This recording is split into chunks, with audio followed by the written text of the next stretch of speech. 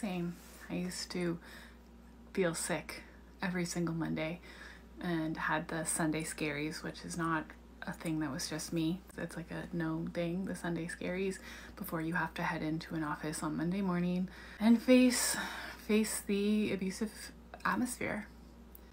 And I think that it is more abusive towards women than men. In all of the discussions that I've had on TikTok or videos I've made about back to office, overwhelmingly it's women who don't want to go back to the office. And of course there's certain men that don't as well. I'm not generalizing, but of the people who do want to go back to the office, most of them are men. And I can't help but wonder if that's because they're the ones who are making the women uncomfortable. It doesn't always feel like a safe place for women any more than any other place does.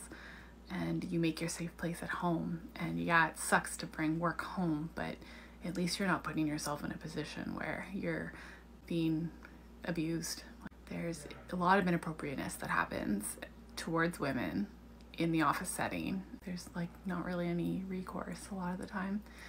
HR is there to protect the business, and complaints. I've actually heard of people going to HR to complain about sexual harassment, and the HR person saying you need to assume positive intent and justifying the behavior. And there was absolutely no penalty. Nothing happened. No wonder why women are running from those offices and saying, I will sooner quit before I'll go back in that office. And yeah, me too.